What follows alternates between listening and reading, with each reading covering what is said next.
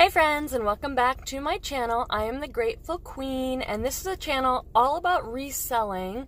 I'm a reseller, which means I buy things to sell on eBay and Poshmark. Mostly clothing for me and mostly women's clothing. I'm part-time, so that's what I have the time and energy for, and it's what I know the best. I've been doing it since 2011, and I started this channel a number of months ago just to kind of document my process of improving my stores, improving my Poshmark closet and my eBay store, and trying to make more money per item on those platforms, and recognizing that this started out as a hobby and now it really is a business for me, a part-time business for me, which I love and enjoy. I do it for fun and I do it for extra income. It's great.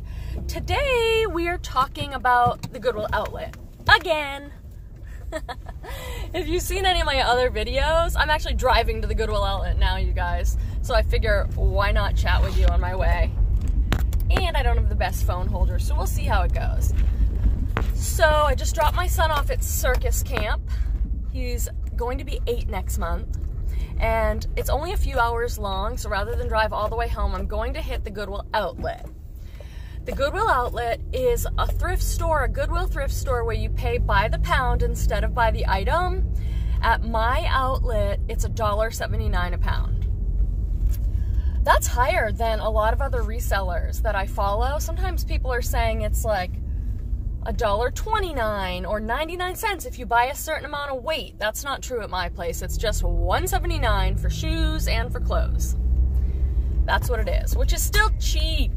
So, I'm on my way there. I'll see if I can get any footage. I like to be really respectful of people's privacy there, but I think it's okay if I don't like zoom in on anybody and I just get some like BINS footage for those of you that are curious. So, it's called the Goodwill outlet, aka the BINS or the dig. Everyone in my area calls it the dig. And that's literally because they wheel out these huge blue bins and you dig through the clothing and put what you want in your cart. And then at mine, you go up and actually weigh your whole cart and pay that way. So what I wanted to talk to you guys a little bit about is my continued process of evaluating whether shopping at the Goodwill outlet is the best for me with my current business model, or whether going to church thrift stores and yard sales and things is best. I went to the BINS about, what's it been, 3 weeks a month? I think I have some haul videos up from the BINS trip. I know I have more I need to upload for you. So what I'm evaluating is, if I go to a thrift store and I pay for things by the item, like a long sleeve top, let's say, is $4. That's expensive cost of goods. So my profit is not going to be that much if I spend $4. So I'm trying to get my cost of goods down. That totally makes sense, right guys? However, when I go to the thrift store and slowly push through the racks, I tend to get better items. It's very tempting at the Goodwill outlet to buy things just because they're cheap. I think a lot of us have that problem, like, oh my gosh, it's only $1, let's get it. But it's not necessarily an item that's going to sell for $25, and that's really what I'd love to see, $20 and higher. So I have to be very disciplined. Let's see how I do today. I'm gonna try and show you a haul after this, show you what I got. I'm going to try and discipline myself to get things that I think I can sell for around $20. So 18 to 25 or something at minimum. That is the goal. I don't always succeed with that. But what I'd like to do over the next few months is compare my sales. You know, what am I getting at the Goodwill outlet and what is it selling for? And is it a good place for me to shop, or am I better off, since I'm only part-time and I can't do this like every day out thrifting and listing, is it better for me to just go to my church thrift store and spend $4 or $5 on an item and be more selective? There's a link below in the description. You can find me on Instagram at Grateful Queen Bee, and there's a lot of good conversation about this over there on Instagram, and I'm really appreciative of the community. This is so funny. I'm sorry about the video quality, but whatever. I'm trying. Anyway, there's been a lot of good conversation. I recently had a conversation with some other resellers on there about BINS versus other thrift stores, and everybody hands down was like BINS, BINS, BINS. So I'm like, okay, let me go give it another shot. I used to go a lot back in the day, like some years ago, but back in the day when I was newer, I would sell things for $9.99, $12.99, no problem, and I just sold a lot more quantity. But I don't want to be doing that right now. I want to do less quantity, higher price per item. Not everybody can do that because it depends where you live and what access you have to thrift stores and brands. I live in Northern California, so I can find a lot of good brands here. It's not just small brands. I can find a lot of login look brands. I'm not finding like high-end designers, but I'm finding, you know, stuff that I can flip for 25 bucks all the time. So I'll take you into the BINS a little bit. I'll do a haul afterward, and maybe you can help me evaluate. Leave a question or a comment or feedback in the comments, and I'll see you in a little bit with some clips. Thanks, guys.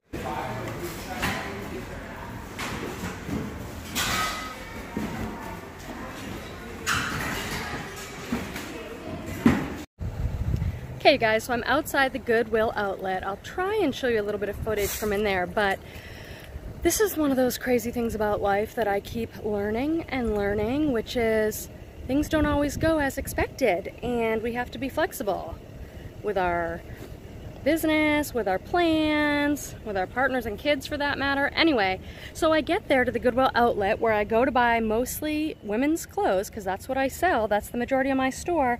And they're having a day that is entirely hard goods, like no clothes. So I'm like, okay, well, I guess I'll just look at the shoes. But I've been having sort of a love-hate relationship with shoes where I will bring home shoes that need to be cleaned or polished, you know, the bottoms need to be cleaned, and I just don't do it, so they end up sitting. So my new thing is to buy clothes that don't need much work. Buy shoes that don't need much work. So that's what I've been doing, and I've been listing them, and I have been selling them. So I got like 5 or 6 pairs of sandals at a yard sale a couple months back, and I've sold almost every single pair. So they do sell. I just have to be honest with myself about how much work I'll do. But that's all they had today really, was hard goods, which is just crap. And then they did have a shoe section, and most of the shoes were not in great shape. So I had to make the best decisions. So here's what I have. I always get these throw blankets, you guys. I just love them for the house. This bag is full. I got a couple purses. I did find a Fossil purse. It's not in perfect condition. It needs a little cleanup, but it's still a Fossil bag. So I'll do a haul probably later for you guys, but this bag has bags in it. This bag has a bunch of DVDs for my son and some hats. So it did get me to kind of branch out. Like, how cute is this O'Neill hat? Snapback. If I don't keep that, it'll probably sell. I got some sun hats, some things I wouldn't normally pick up because I don't go near the hard goods when I'm here. An entire cart full, and it was $33. I got some bags to try out, like this messenger bag. Looked like comps were pretty good on that. This is an entire bag of shoes. This was an awesome score. These are kids' bogs, which I've sold before, $25 or $30 usually. Aren't those so cute? So I got a ton of shoes. I tried to get some that need minimal work. They all need at least a little cleanup. We'll see how I do. Aren't these Clarks so cute? These little studded booties. They just need a little cleanup. I got some Merrells, which usually the outdoor shoes do awesome for me. Not awesome, but you know, $25 range, and they sell quick. So, hopefully I'll get to a haul, but this is what ended up happening. Me, who's saying like, I don't want to do shoes, got tons of shoes. And I've been doing pretty well with bags and belts. So, more later. Okay guys, I'm back to do a quick haul. I'll try and show as much as I can without this video getting too long. This is from my BINS trip. Here's my receipt. I spent $35.80, which for me is, I almost feel like they might have rung me up wrong because it's $1.79 a pound, but it was just Wares Day, so it might have been a different system today. So I got this throw blanket, which is probably a couple dollars in itself. It's nice and heavy and in really good condition. I showed you these. These are Boggs boots. These are in really great shape too. They don't need much cleanup, which I absolutely appreciate. I got these Sanuk women's sandals, size, let's see, size US 9. These are like yoga mat flip-flops. Here's the little, they're really light, and they go for about $20. I got this entire stack of movies for my son. Just some fun stuff there. Took a risk. I got these Lands End women's thong white leather flip-flops. They've got a little bit of wear there, but they look pretty clean. I'm just gonna have to wash the bottoms off a bit, but they're really in season, made in Brazil. Hopefully there's a size on here, but I just thought those were kind of cute, and somebody might be looking for something like this time of year. These were a good find. See this elastic? They're trying to, at Goodwill, which I really appreciate, they're trying to put an elastic on the shoes so they don't end up all separate. I did have some very sad experiences today with one shoe not being able to find the mate. These are Chili's, I think that's how you say it. Comps on these are pretty good, probably about 25. They have this cool kind of cork, but it almost looks like a basket weave or something. They're brown, they're size 6.5, so a small size, but in really good condition. I thought those were a good pickup. Couldn't pass up these adorable little baby Vans, toddler. They'll need kind of a quick cleanup, but they have this leather detail, and I'm thinking 15 probably on these. They're super light. I'll take scissors and just cut off this little thing, the little threads there, but they're in pretty good shape. You can't put the word Velcro in your title, which stinks because it's like a registered word, I guess. Pair of red Toms. I only pick these up if they're in really good shape because they're hard to clean. These ones looked pretty good, so I'm hoping for $19.99 for those. Picked up a pair of these Crocs because they're so lightweight. Oh my god, of course I'm making a video. And the trash man's coming by. Sorry for the noise, you guys.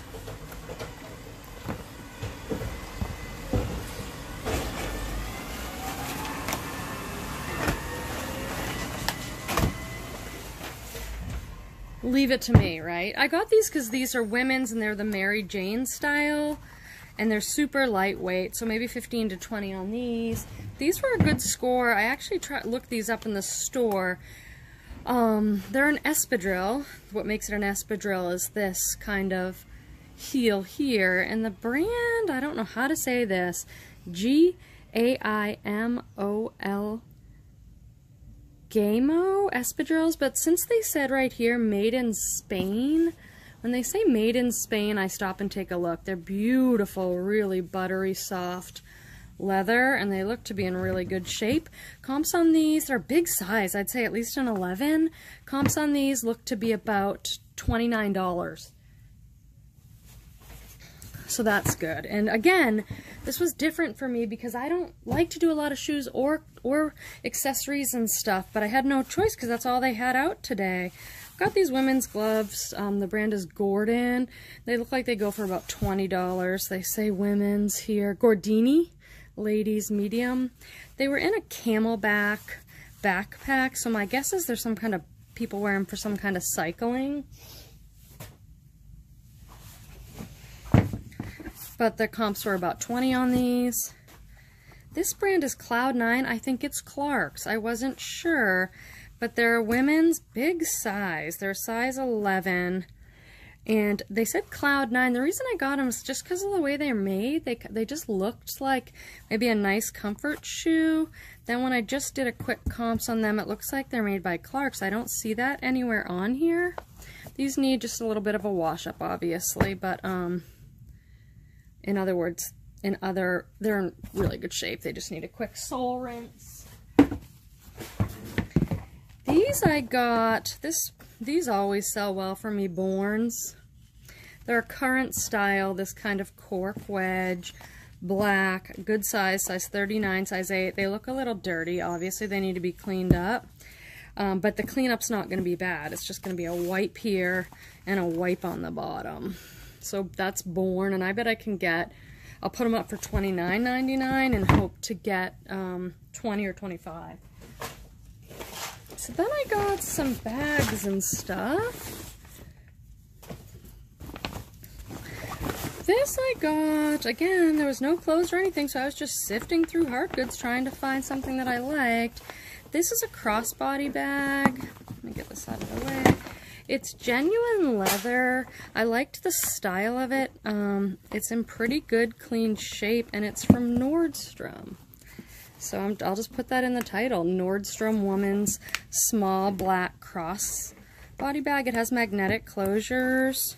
Nice handle. The only wear I see is just on the zipper. It's starting to fray here, so I'll just cut that off and then just maybe polish it up with a little leather cleaner, and I think it'll be nice. This was fun. I don't know anything about this, but how amazing is this? It's a hip pack with like bananas, and it has total 90s vibes. Von Zipper, no idea, but I'll do a little research. It's either made to look 80s, 90s, or it actually is. Either way, that's good. That's good right now because that's super in style. This next bag is the sack. These do pretty well. It's just a plain brown, very soft leather, pretty clean woman's crossbody bag. And it looks like comps are 20 to 30 on this, so I'll put mine on there for $24.99. I really, if you feel this, you guys, the leather is just so soft and nice. Everything needs a little bit of a cleanup. This was kind of just a fun treasure bag for me. Obviously somebody was like a jewelry maker. And so, how much do you love like a really organized container like this? And then there's like all her jewelry stuff. So I can use this in my other job where I do some artwork stuff with kids. And that's just fun. All these beads at $1.79 a pound. I probably paid a few dollars for all this stuff. You get to take little risks like that. Oh my god, it just keeps on coming, you guys. I have more stuff. This is a pretty cool find. This is the symbol, which I've seen before. I used to live in Boston, and everybody wore these messenger bags. The brand is Timbuktu. And other than this thread right here, it's in a really excellent, pretty excellent clean condition. And oh wow, it's like all lined with corduroy or something here. Comps are all over the place on these depending on the style, but on this particular style, it could go anywhere between 40 and 60, it looks like. It's gonna be a little challenging to ship. Maybe it'll fit in a medium flat rate, one of those wide and long ones, but we'll see. I'll let you know how that does. More bags. This is a good brand to know about. The brand is Fossil. I recognize this key. And it's a Fossil bag. They make these really pretty prints and colors. This one is made of like canvas or something, so I'm hoping I can throw it in the wash because it just has like some dust, but it's really not in bad shape.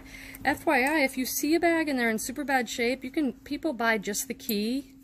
They're known for their really cool hardware. This is genuine leather hardware. It says Fossil. Sold this before.